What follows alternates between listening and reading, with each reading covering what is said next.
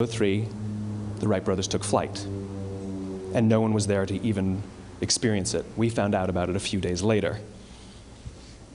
And further proof that Langley was motivated by the wrong thing, the day the Wright brothers took flight, he quit. He could have said, "That's an amazing discovery, guys, and I will improve upon your technology." But he didn't. He wasn't first. He didn't get rich. He didn't get famous.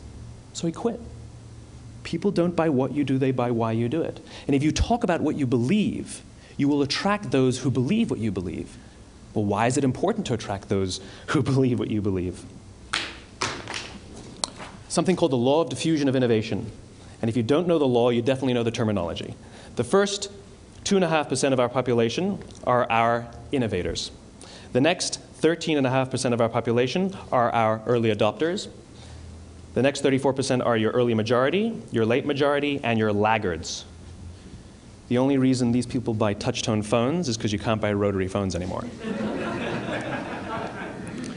We all sit at various places at various times on the scale, but what the law of diffusion of innovation tells us is that if you want mass market success or mass market acceptance of an idea, you cannot have it until you achieve this tipping point between 15 and 18% market penetration, and then the system tips.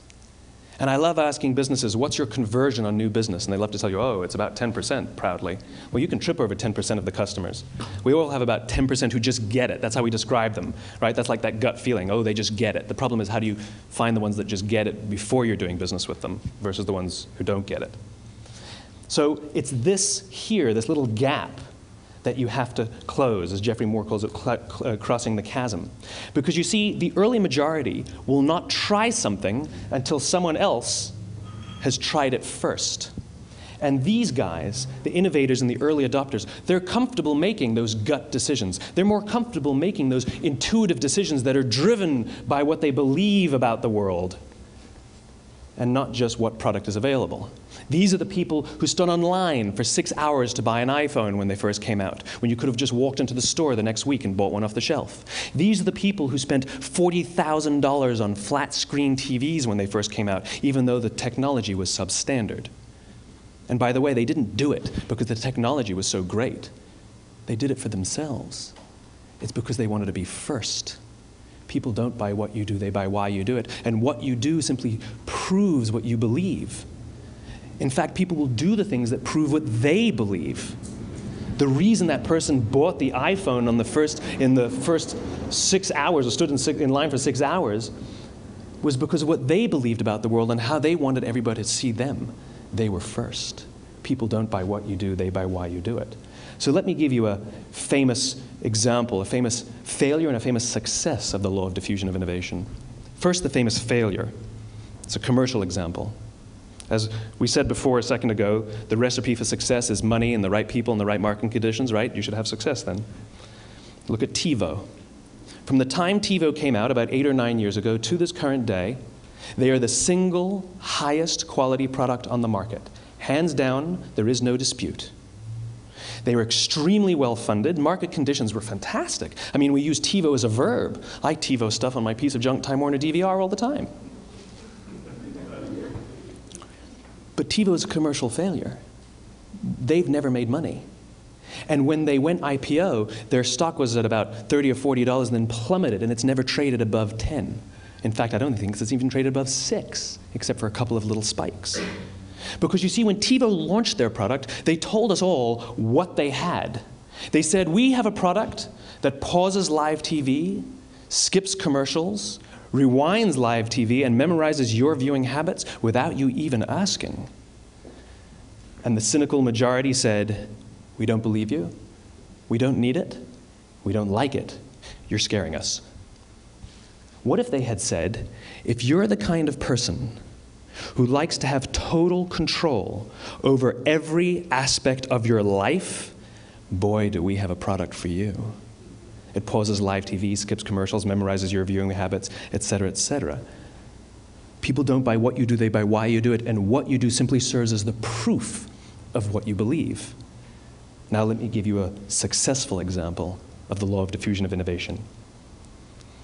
In the summer of 1963, 250,000 people showed up on the Mall in Washington to hear Dr. King speak. They sent out no invitations, and there was no website to check the date. How do you do that? Well, Dr. King wasn't the only man in America who was a great orator. He wasn't the only man in America who suffered in a pre-civil rights America. In fact, some of his ideas were bad. But he had a gift. He didn't go around telling people what needed to change in America. He went around and told people what he believed. I believe, I believe, I believe, he told people. And people who believed what he believed took his cause and they made it their own, and they told people. And some of those people created structures to get the word out to even more people. And lo and behold, 250,000 people showed up on the right day, on the right time to hear him speak. How many of them showed up for him? 0. They showed up for themselves. It's what they believed about America that got them to travel on a bus for 8 hours to stand in the sun in Washington in the middle of August.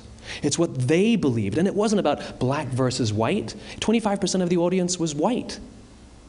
Dr. King believed that there are 2 types of laws in this world, those that are made by a higher authority and those that are made by man.